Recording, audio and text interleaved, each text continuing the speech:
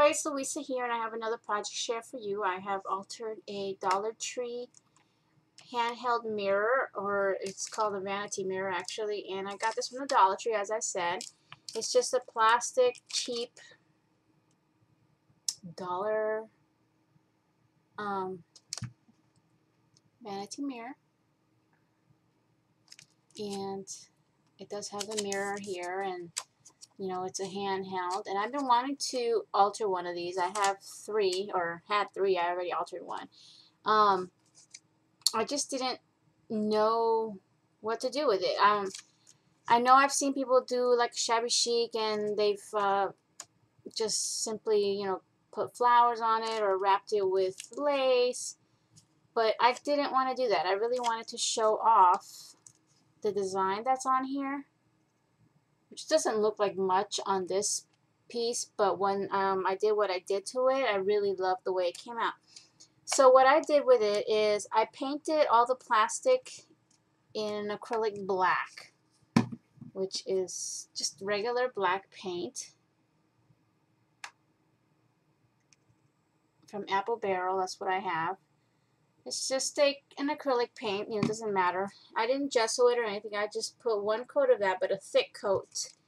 I literally just squirted my bottle on here and started brushing it on all over, let one side dry, and then I did the other side. And I didn't tape anything onto the mirror. I just carefully went along the edge and, you know, just try not to get on the glass. And, you know, I just did that, and then I did my sides, let it dry really well. And then I took some rub and buff. Yeah, this one here, the Autumn Gold, which I hadn't used this in a really long time since I was introduced to Inca Gold. But Inca Gold doesn't have, or I don't have this color in Inca Gold, if it does exist. So I usually buy it at, is it going to zoom in? There we go, Autumn Gold. And I usually buy my Inca Golds from Joann's, so I haven't seen this kind of color in that, but I'm sure they have it. And I also use a little bit of Inca Gold in the Old Silver, just for a little bit of highlights. So, and I have these post-its on here, so you'll get a glare since my screen is right in front of me, and you know, you're gonna see whatever is there. So let me show you the back first. And yes, this is a steampunk. I did not want to do shabby chic. I sort of needed a break from shabby chic and decided to go with steampunk, and I really like the way it came out. So as you can see, the difference of this plastic silver looking thing to this that looks like real metal now. I love it. And you see all the details of all the little swirls and all the whatever these little things are. I love it. And to get that effect was, again, I just painted it black first, and then I rubbed on a lot of the Autumn Gold, and then at the end I lightly rubbed on some of the silvers just to give it some highlights, and it just looks amazing. And I did not have to add anything more to this because it looked really cool just like that. I could have just left it as a handheld, which I might just do a separate one this way and just leave it, you know, and maybe put it in my bathroom without any embellishments, because it just looks so cool just like this. Okay, so then what I did do after the fact, after I had colored it, I actually went and put a hole in it because I wanted to hang it, and it doesn't have a hole up here.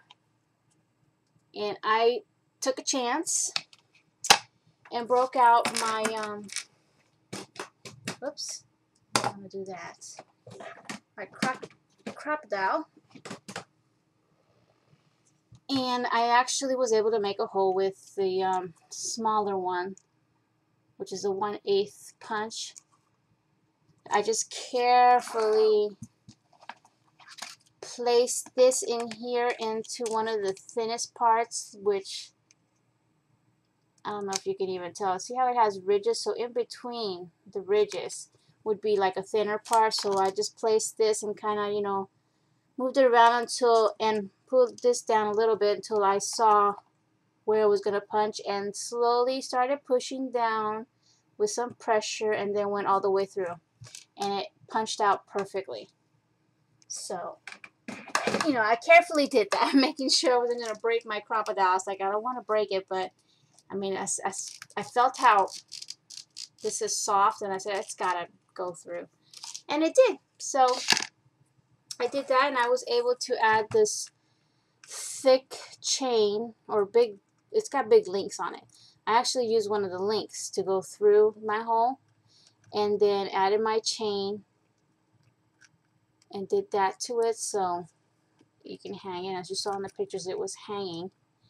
So that worked out perfectly. I chipped a little bit of the paint off here, but that's okay. So then on the front, I decided to add all the embellishments, and I will take this out for a little bit just so you can see it. And when I get closer, then I'll put the sticker back on. So you can see that I'm recording there. Anyway, so there it is. There's the front. And I did add a couple of pieces of chain. So let me stick this back on so I can show you better. We'll start from the handle, the top part. You already saw this chain here. And what I added was a filigree metal butterfly that somebody had given to me. Let's see here. And on top of that, I added a metal bow, which is a bead landing piece. I had gotten this on, I guess I got this at Michael's. I don't remember. But it's a little assortment of metal bows.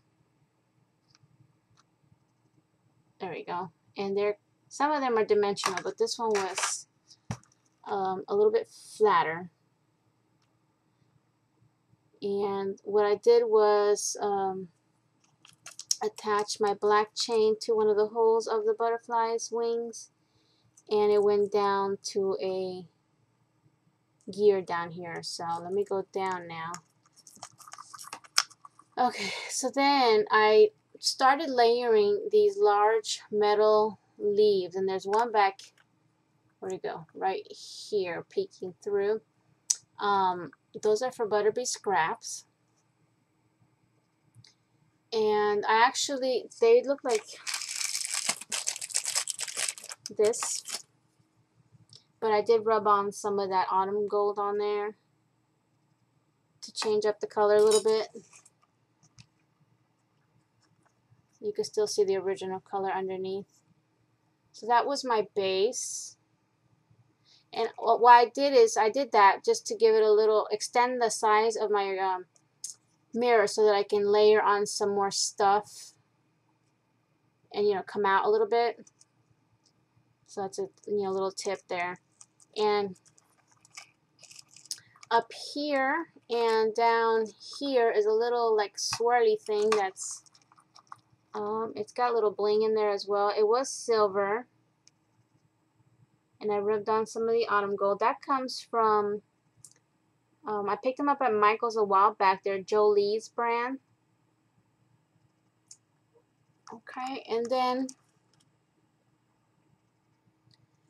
I layered some gears, and these three here, and these two, and then this one here. I think those are also bead landing. It was like a big pack of over 90 something of them. And what I like about these is that they're flat. And there's different colors and different shapes. So being that they're flat, they're not so heavy. So I just used some of those. I didn't color them or anything. I left them as is. And then this one is different. I don't remember the brand, but it actually has a little bling in there. I know I picked them up at Joann's. So then I created this flower here that used to be a black. This is actually from Spare Parts, and Leanne had given this to me in a swap.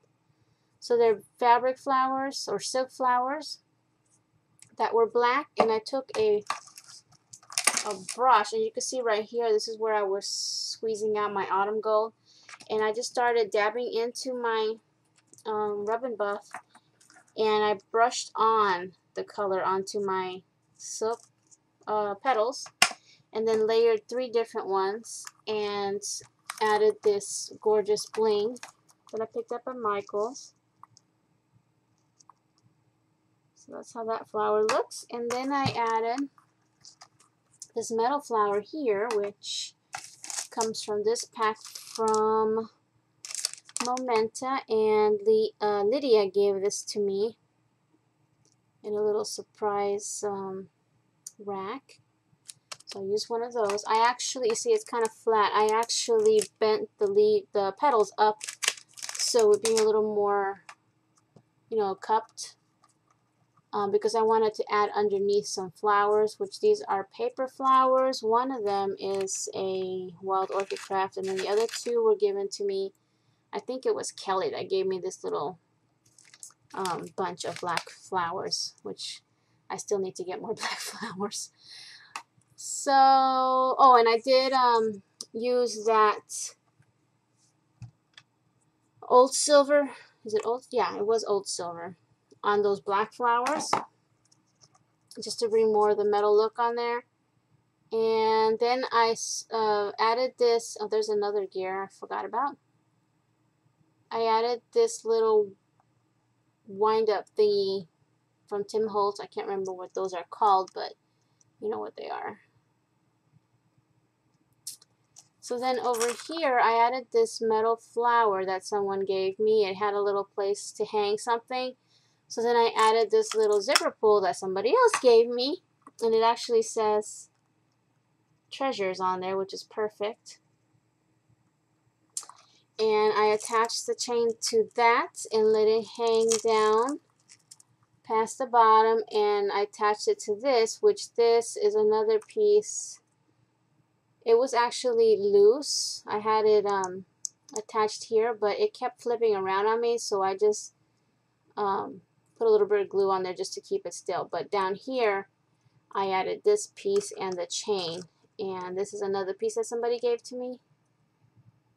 A lot of things that people give to me. And unfortunately, I can't remember who, but I do appreciate all that. I'm sure they were in some kind of doodad bags. So I think that's about it. And that's how it looks. And you saw the pictures earlier, but actually my favorite part is how that looks. So I might just do one without all the embellishments, just to like lay on in my bathroom. Alright, so that's it for today.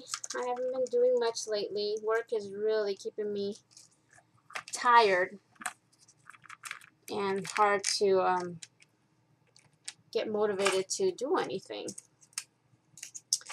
Tomorrow I'll probably be cleaning, so I won't even get a chance to make anything, probably. So, alright, thank you all for watching, and I will see you guys next time. Bye now.